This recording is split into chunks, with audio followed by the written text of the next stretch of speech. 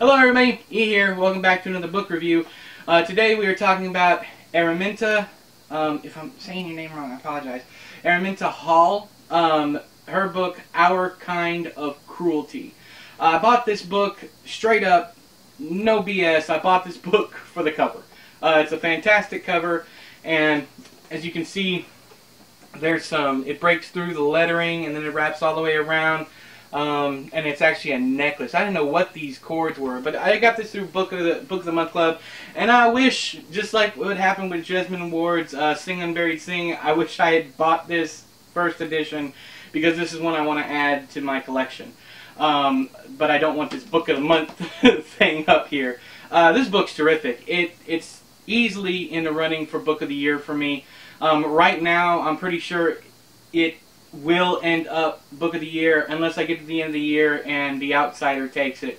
The Outsider by Stephen King. But this one, what I appreciated the most about this one is it kind of turns the whole psychological thriller genre against itself. There are some things that you are going to expect to happen in this book just given the tropes of the genre. You are going to go into this expecting one thing, maybe even a Gillian Flynn kind of vibe to it. You're going to go into it thinking these things, and you're probably going to have some bad thoughts towards some characters who aren't necessarily bad.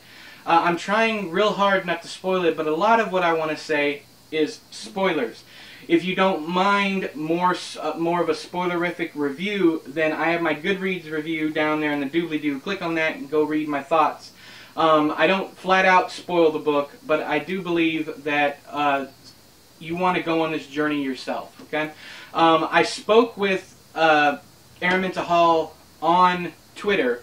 I spoke to her husband first, actually, because I tweeted my Goodreads stuff tweets out when I post my review, and her husband said I nailed her intentions in the review, the intentions she had when she wrote this book.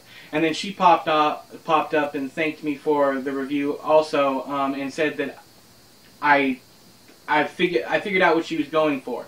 So that made me very happy because I'm not always right.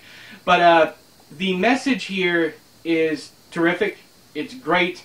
But it will make you feel, it will make you look deeper at yourself and at the type of fan that you are of certain characters in the genre, or the storylines that have become so popular nowadays in psychological thrillers, especially with books like You by Caroline Kepnes.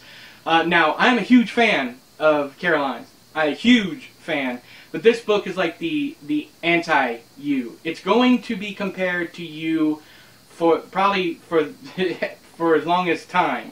But it is not. I cannot express how much...